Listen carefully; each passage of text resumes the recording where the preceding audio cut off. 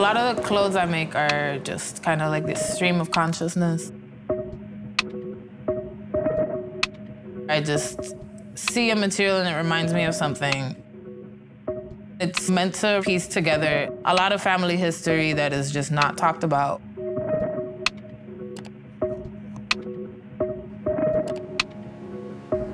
Before coming here, I mostly stayed all my life in Puerto Rico.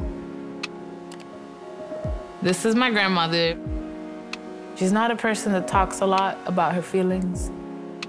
When I make stuff, it's kind of like a way to talk about memory, family, without necessarily like speaking words. I create the room of this fictional character called Nena, who's like my alter ego. The articles of clothing I make, like, other people are gonna get to wear them in the installation, but it's not supposed to fit anybody else but me.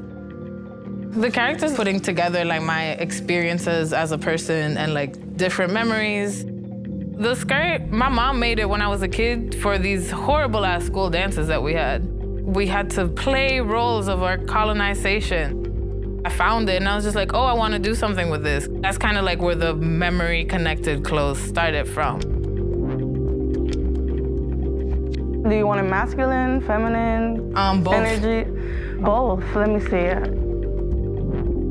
I like the act of dressing up. I like the act of making clothes. I be having 3 outfit changes when I'm not going anywhere in my house. Puerto Rico itself is a country made out of like what was left over. We're just making things with what we have, and that's kind of like how I make my clothes.